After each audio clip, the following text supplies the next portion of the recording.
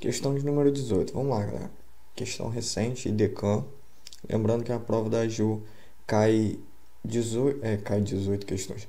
Cai 5 questões de informática, então é importantíssimo você estudar informática, né? Vamos lá.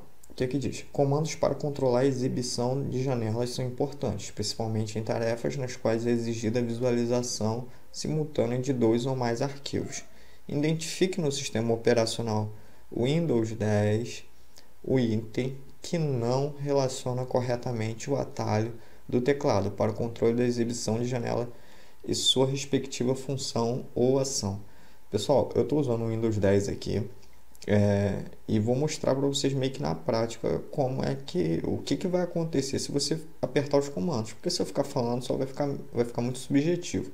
Então vamos lá. Ó, a tecla do logotipo do Windows mais D exibe e oculta a área de trabalho. Vou dar aqui um Ctrl, quer dizer, vou apertar a tecla do Windows, que é essa teclazinha aqui, que vocês estão vendo, mais D. Olha só como é que vai mostrar minha área de trabalho.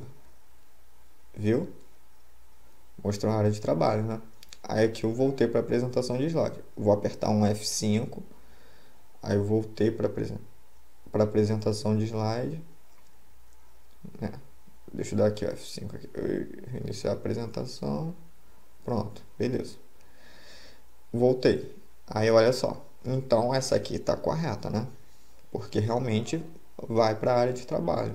Exibe e oculta a área de trabalho.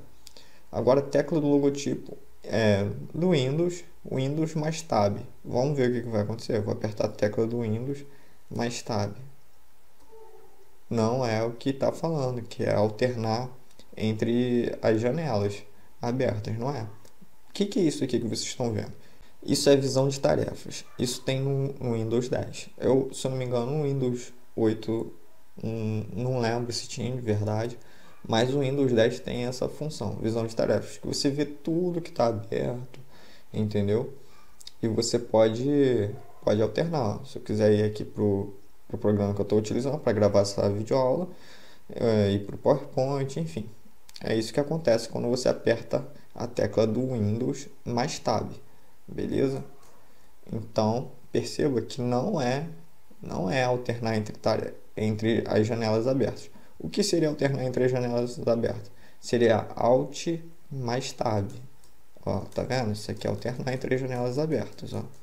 Vou aqui pular aqui pro programa que eu estou gravando. Tá vendo? Isso aqui é alternar entre as janelas abertas. Beleza? Vamos voltar aqui à apresentação. Então, a gente já tem um gabarito, porque está falando o item que não relaciona corretamente o atalho do teclado para o controle e exibição da respectiva função ou ação. Essa aqui. Esse aqui é o gabarito da nossa questão. Mas vamos estar vendo as outras alternativas. Tecla do Windows mais seta de navegação para cima. Maximiza a janela. Eu vou apertar aqui um ESC aqui. Eu vou tirar, olha só, tá vendo? Agora eu vou apertar o Windows mais seta para cima, viu? Maximizou, beleza? Então tá certa essa opção de número C aqui tá correta. Percebo que quando eu apertei o Windows mais tecla para cima, seta de navegação, né, para cima, maximizou a janela. Agora, tecla do logotipo do Windows mais seta de navegação para a direita, maximiza a janela do aplicativo ou a área de trabalho no lado direito da seta.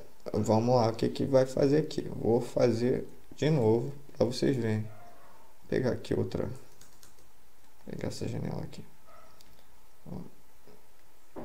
Vou botar seta para a direita, que a gente está pedindo. Tecla do Windows mais seta para a direita. Viu? Ele maximizou a direita, entendeu? Ficou aqui organizado à direita, aqui do outro lado ficou minimizado como uma visão de tarefas, entendeu? Então, agora se eu botar tecla do Windows seta para a esquerda, olha o que vai acontecer. Ó, vou tirar aqui tecla do Windows seta para a esquerda. Ele foi para a esquerda, entendeu? É a mesma coisa. Então, galera, perceba que a questão aqui a letra D também está correta. Então está perfeita a questão. A única que está errada seria a letra B, porque a tecla do Windows mais Tab, ela não vai alternar entre as janelas abertas. Ela vai abrir a visão de tarefas, que é isso aqui, beleza? Ela não alterna entre as tarefas, entre as janelas. Ela abre a visão de tarefas, ó, mais uma vez para vocês verem, beleza? Voltando. E para trocar, alternar entre janelas, é Alt mais Tab, que é isso aqui. Tá vendo? Tô alternando entre as janelas. Viu? Isso aqui é alternar entre as janelas. Bom, chega, senão eu vou ficar tonto aqui. Então, galera, espero que vocês tenham entendido. Vou até deixar aqui, ó, que eu tinha comentado. Gabarito letra B. Valeu!